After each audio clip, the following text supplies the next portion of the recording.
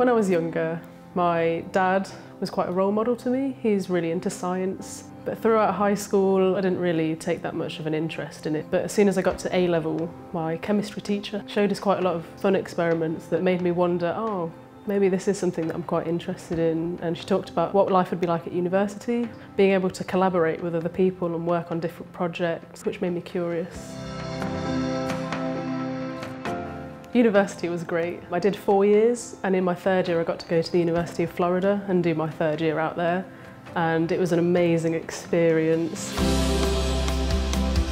I'm just at the beginning of my PhD, but I'm really enjoying it. I'm at the University of Leicester. I'm studying batteries from electric vehicles and how we can recycle them, working as part of a really big team to solve real-world problems and knowing that my research could have an impact on society today.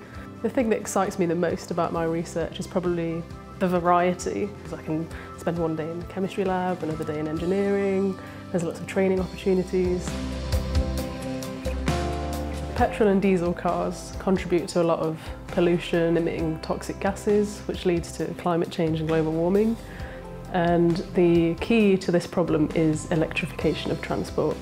So in 2017, there were around 3 million electric vehicles, and by 2030 it's estimated there's going to be 125 million. And at the moment we don't have the facilities to recycle them, so they either go to storage or in a landfill, which is really bad. We need to be able to reuse these materials and get as much out of them as we can at the end of life so that we don't end up contributing to a bigger problem with pollution. Ideally we'd want to have a closed loop recycling scheme, so anything that comes from electric vehicles can be recycled and put straight back into the electric vehicle market. So we have a lot of scientists coming together through the Faraday Institution to build those next generation batteries and a recycling facility within the UK.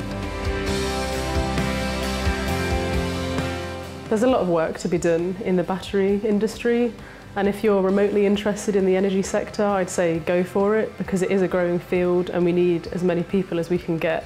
And who knows, the next generation could be the answer to the problems that we're facing today.